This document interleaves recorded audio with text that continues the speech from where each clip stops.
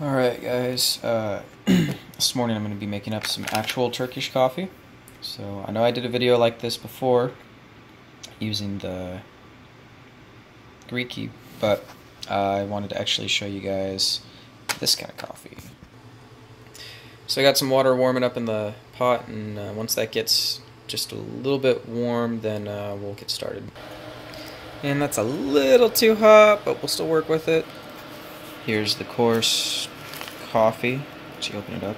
That's what it looks like inside the bag. We will go ahead and put in some raw honey just for taste. This might be a bit much, but that's okay because this is some very, very bitter stuff. So we'll go ahead and throw that in there, like so. Alright, next we'll just go ahead and just start adding the coffee, like so. Stick that in there. I need one more spoonful. Alright, that's the last of it. This might be a little too much, but that's alright.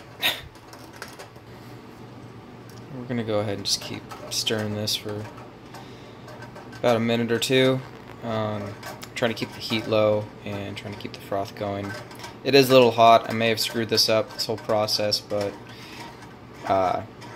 you want to keep stirring and keeping that froth on the top. Alright, after letting it sit there for about a minute or two so it can cool, now you're ready to pour it. Alright, here we go. Make sure I get a good shot of that.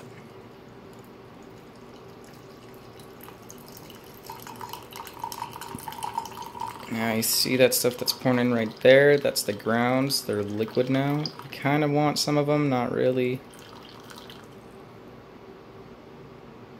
Just trying to get a little bit of liquid out there. Okay. Alright guys, that's the Turkish coffee. It's very simple. I just wanted to make this video short and sweet and to the point. So I hope that this video was helpful for you.